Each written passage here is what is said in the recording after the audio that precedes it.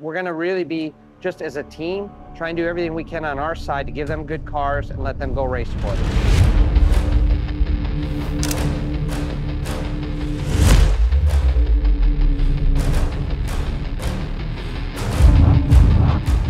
'23 has been our most difficult and challenging year in the series.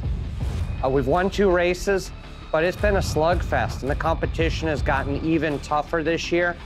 And as we sit here now, the entire year is kind of culminating in this final weekend at Road Atlanta. Whatever happens, as tough a year as we've had, to be here at the last race still fighting for the team, driver, and manufacturer championships, we're here to just accomplish what we set out to do, and then wherever the points end up is where we're going to end up.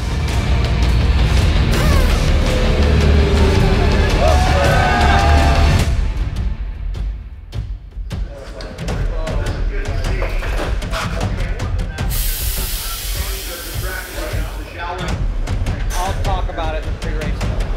Bryan, what do you got? Well, just say, really proud of you guys again. In fact, we got 2 cars still in the championship hunt. You know, the 33 car has to either beat the 17, or if they're outside the top 5, we can finish 1 spot behind. If the 98 wins, and the 17 and 33 are outside the top 8, 98 wins the championship. We all have something to fight for today. It's hard to project out multiple years. I don't really think that way. Thinking about right now, really this week, I'm not even really thinking about next year at all. So to think about sustained or continued success, really proud to look back at what this team has accomplished over the last 6 years with Hyundai, and looking forward to what we can accomplish in the future. But the focus right now is only on one just little pinpoint, and that's trying to bring this championship home for Robbie and Harry. It's been an absolute honor being able to represent the Hyundai Hope on Wheels with our golden car out there. You know, it looks really pretty. But raising money for a good cause is, you know, always a good thing no matter what you're doing. And I'm just thankful that I get to do that and go racing at the same time. It's truly an honor to be in this position. That first win has eluded us right up here until the finale in Road Atlanta. In fact, that Hyundai is willing to offer up $100 for every lap that a Hyundai leads in the race to help a lot of great children. You know, it speaks volumes. We just need to seal the deal one more time. They know what they have to do. We know what they have to do. And let's not forget, Mason and Mark are not out of this either. So we're gonna really be, just as a team, trying to support both of those cars and put everything we can behind it, trying to eliminate mistakes, pit stops, execution, try and do everything we can on our side to give them good cars and let them go race for us.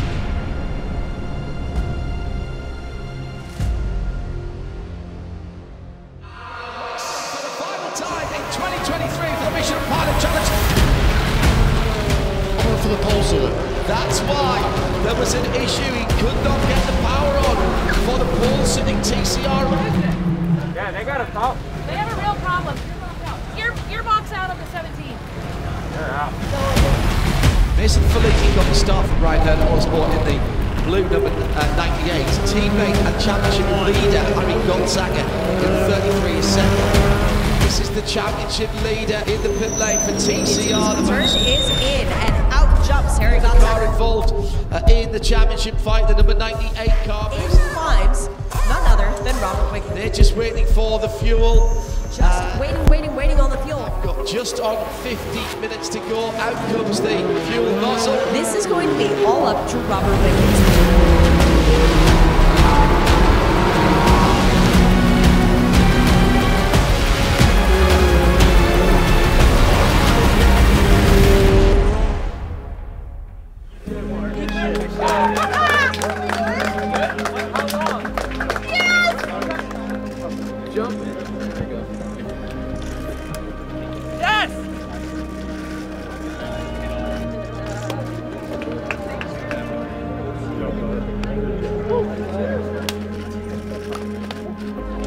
What's up, champs?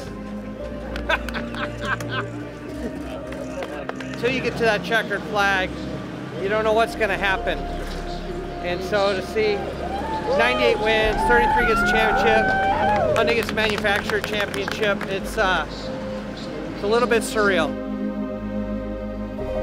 doesn't even feel real yet, man. Like, there's so many things that had to happen, and you know, they all just came together. Such a great day for Hyundai, such a great day for Bryan Herta Autosport. I'm just super excited and thankful for this opportunity. Just hats off to the guys. I think it was a great year for Hyundai. Bryan Herta Autosport swept all 3 championships. P1, 2 in the championship with Mark and Mason winning today, so literally couldn't have asked for a better day for Hyundai and Bryan Herta Autosport. Everything's gotten harder again. And so we're gonna have to really focus in this short off season. How are we gonna get better so when we get to Daytona in January, we're ready to compete and ready to try and dominate like we have in the past. We know there will be a year where we finally get beat, we get knocked off the top, but this isn't that year.